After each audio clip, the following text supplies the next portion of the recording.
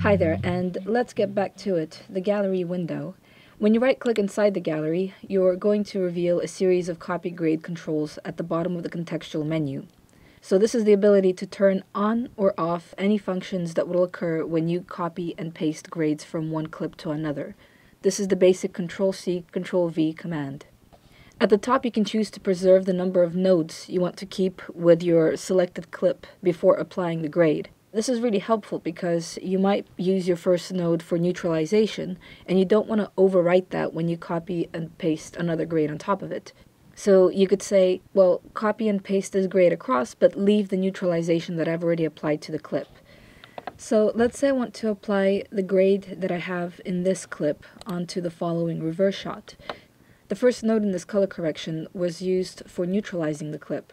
So I want to make sure I'm applying the grade itself and not the neutralization. I'm going to click on the new clip, make sure my preserved number of nodes is set to 1 so that I'm skipping the color correction node, and then right-click and add correction.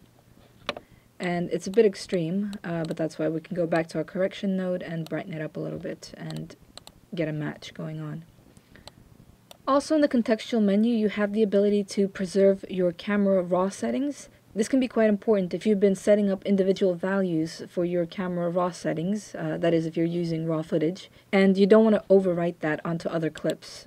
Same thing with stuff like input sizing, so these could be any of the transform controls that you could perform on a clip inside of the inspector of the edit page.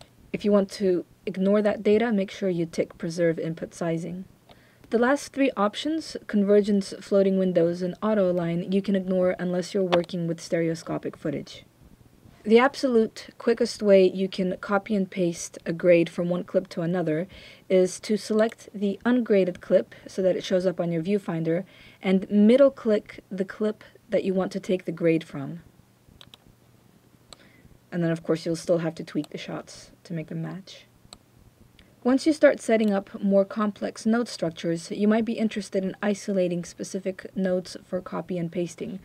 To do that, you can right-click on a clip and display the node graph.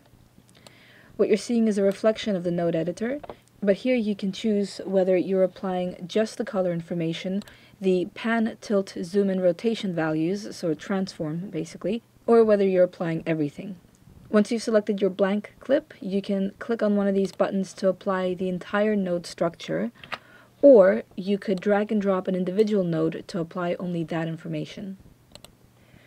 Regarding importing and exporting, I think it bears pointing out that what you export is not just a thumbnail or an image, it's a high-quality DPX image that contains detailed grading information, so you can send this to other colorists to use as a visual reference or even for them to apply the grade onto their own projects.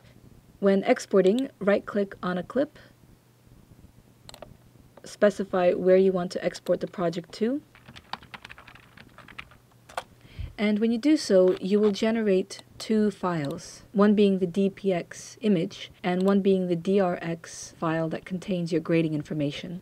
When you export with a display LUT, it will be 3 files, including the LUT file. This can then be applied in any external grading software that your colleagues might be using. Thank you very much for watching, and until next time.